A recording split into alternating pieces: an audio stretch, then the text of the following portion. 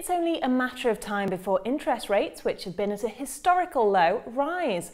But with US unemployment figures better than expected, the government will raise rates sooner. But what does this mean for emerging economies? Jerome Booth, economist and leading expert on emerging markets, joins me now. Well, Jerome, unemployment's link to rates rises. How useful a mechanism is this for stimulating economies? There's a lot of misunderstanding about what's going on in the US. There are still about 45 million people in the United States on food stamps, and that hasn't gone down significantly since the height of the crisis. So the unemployment numbers actually is partly a result of people giving up and not being part of those numbers. The actual underemployment in the United States is pretty much as high as it was. It's improved slightly, but it's still very high. I think there's also a misconception about the objective of quantitative easing and the trajectory of interest rates and the separation between those issues and tapering. Quantitative easing was a policy in the absence of the fiscal authorities seizing banks, whereby the central bank wanted to avoid depression. To avoid that, you have to have the banks healthy. So quantitative easing was a way, emergency measures, if you like, by the central bank to pump liquidity into the banks in order to build up the balance sheets of those banks, enable them to access capital markets themselves, push up asset prices so that the assets on their books improved. A lot of that money went straight round in a circle and was deposited right back at the central bank in the form of excess reserves. So the economy was never stimulated by quantitative easing.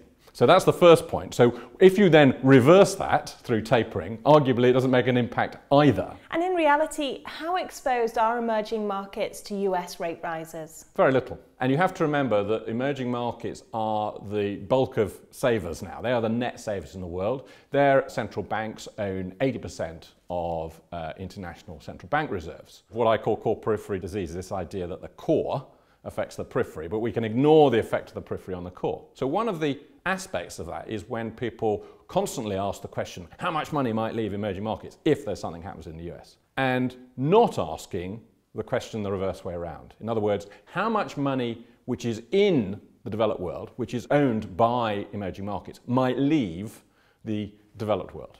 So maybe $15 billion, that was one estimate a few years back by the IMF, might leave the emerging markets if there was another big problem in Europe or the US. But the central banks and sovereign wealth funds in emerging markets own about $11 trillion, that's nearly 2 orders of magnitude more, in just the sovereign so-called liquid bonds of Europe and the US. So it gives you a much better picture of where the real bargaining power is. If there's another problem in the US, if there's a bond crash, as is quite likely in a couple of years' time, then you may well see a huge rush of savings out of the developed world back into emerging markets, and those currencies appreciate. And the precedent for this is not something recent. It's the last time we had huge great global imbalances, which was in 1971. Well, a couple of weeks ago, when the United States announced their unemployment figures, the Indian currency, for example, dropped quite considerably. So what is the effect on emerging markets when rates rise? If you have Indian central bankers and Brazilian central bankers doing nothing when there's weakness in our currency, because it's actually convenient, it can help them export more, that doesn't give you a good clue as to what might happen and the overall trend of what will happen given the state of global imbalances. We have seen weakness, and it's very easy and common for people to then extrapolate from that and then see, oh, well, that's the trend and therefore that's going to continue. And that would be a large error, because what we're talking about here is big structural shifts. Well, the FT reported that analysts at Morgan Stanley pointed out that the central banks in developing countries have been struggling to accumulate foreign currency reserves for the best part of 2 years. But some countries in emerging markets, such as China, for example, have huge forex reserves.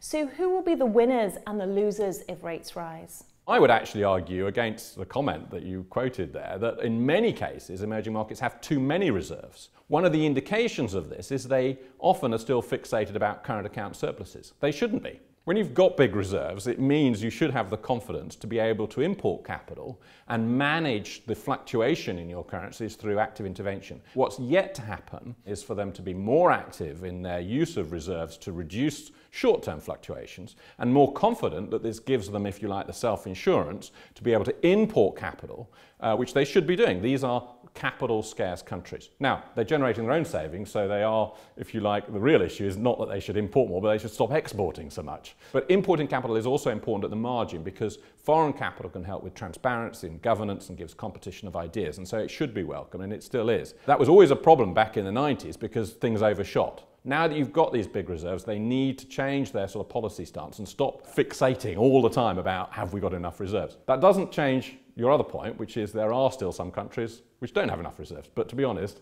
you know, all the major emerging markets have huge reserves. Unemployment figures have been largely disregarded as a tool for measuring economies, yet the United States is doing exactly that. So what would you say are the far-reaching effects, and what would be a better tool to do this? I'm not saying that unemployment is not a useful statistic. I'm saying that unemployment typically has an impact at the margin on inflation. We have the NAIRU, we have the Phillips curve, there's a huge great history about this. That doesn't really work when you've got people who are simply not in the numbers but are unemployed. That's what I'm saying. And that's the reality in the United States. Jerome, thank you. My pleasure.